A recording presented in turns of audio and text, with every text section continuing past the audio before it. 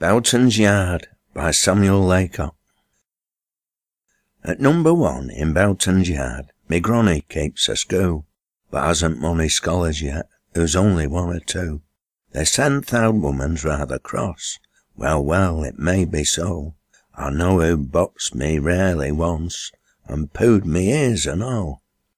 At number 2 lives Widow Burns, who washes clothes for folk.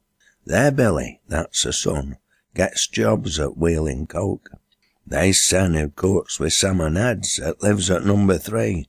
It may be so, I canna tell, it matters nowt to me. At number 3, reet facing Pump, Ned Grimshaw keeps a shop. He eccles cakes and gingerbread and treacle beer and pop. He sells oat cakes and all, does Ned. He has both soft and hard, and everybody buys off him that lives in Bowton's Yard. At number 4, Jack Blunderick lives. He goes to mill and waves, and then at weekend, when he's time, he pows a bit and shaves. He's badly off, is Jack, poor lad. He's rather lame, they sen, and his childer keep him down a bit.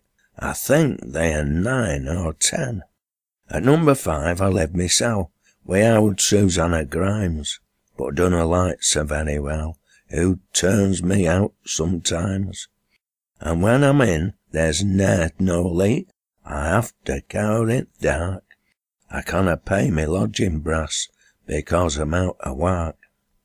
At number 6, next door to us and close on side at Spout, old Susie Collins sells small drink, but who's welly all his bout.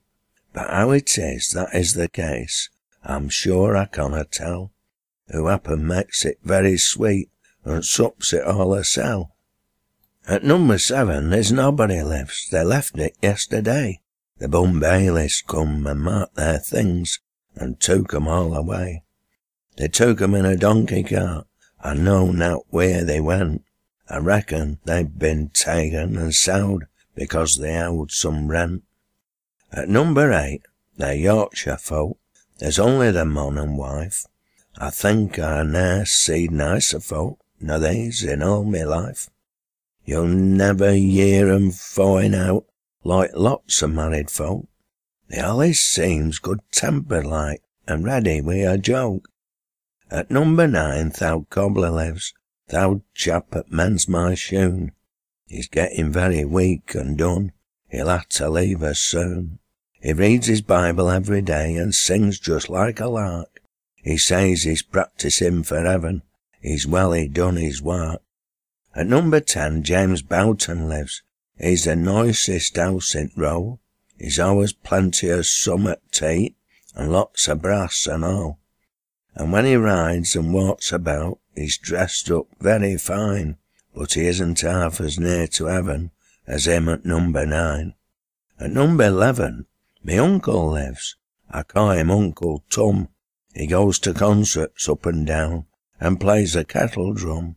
In bands of music and such things, he seems to tak a pride, and always makes as big a noise as all in place beside. At number 12, at Thendet Row, Joe Stiggin deals in ale. He's 6penny and 4penny, dark-coloured, and he's pale. But I never touch it, for I know it's ruined mony a bard.